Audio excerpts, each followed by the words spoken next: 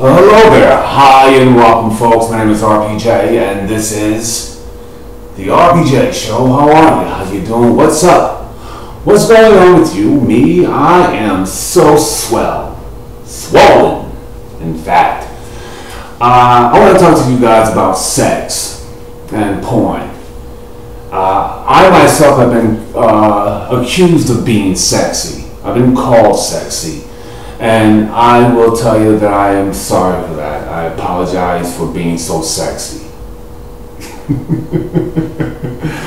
Okay, but in all seriousness, I was just watching a documentary. In fact, I'm still watching a documentary on porn and sex and intimacy.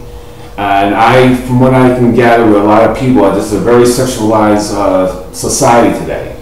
Young people are going to porn, watching porn, and are emulating the movements of today's porn. Anal blasting and orgies and just using a woman's bodies for whatever pleasure. And let me tell you, that would be fine and dandy if your partner is willing to be basically an object for you, for that dude. But let me tell you, in a relationship, what a woman is looking for is she's looking for intimacy. She's looking to share that time and space with feelings, with caring, with some thrusting, but a connection. She's not there to be used. She's there to be loved. And yes, there are times where you want to, rev things up. But the overall experience should be about sharing your love, not just demonstrating your abilities to perform like the porn performers. I can do all the movements myself, and I do it, but I do it with me sharing part of myself when I'm making love. Now that's okay. Now, if your thing is about just pounding away, make sure that your partner, the person that you're pounding away with, is on the same wavelength. Alright? Because then that way you understand the name of the game. It's just sex. But, I like to make love. And yeah, there are some things that I will do to rub things up during certain moments of lovemaking. But I'm not into anal fistings and shoving bats or fucking ear holes with all my might, or fucking an eye socket. No, I'm not into all that crazy shit. And I can do all that, but no, I want to share. And I'm telling you guys out there that you don't have to perform like porn stars to have a good sexual relationship with your woman, with your mate. You should just be sharing, be giving, offer pleasure to her. She offers pleasures to you.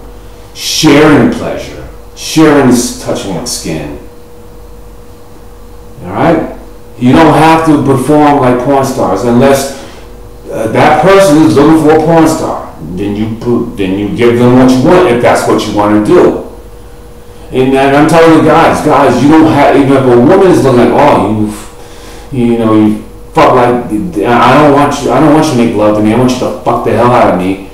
Well, then you probably say, okay, fine, I'll fuck the hell out of you, but you're probably not going to be the kind of person that I want to have an intimate, full-on relationship with.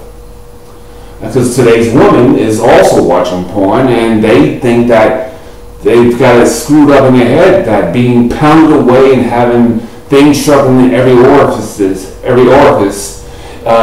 is tantamount to lovemaking. It's akin to lovemaking, and it's not. It's totally two different things. So you got to find the right woman on the same wavelength as you in order to have even a good sexual relationship, especially a good relationship.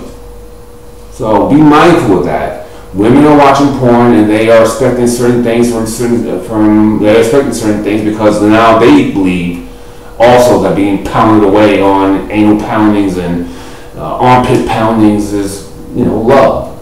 And so make sure that you're on the same wavelength with whatever you're doing. If you want to just have sex and be porn stars, find that right woman for you. Or if you're a woman, find the right man for you. If you're looking for an intimate relationship with some pounding, then you got to find the right woman for you, or a woman find the right man for her. All right. So, and I say this.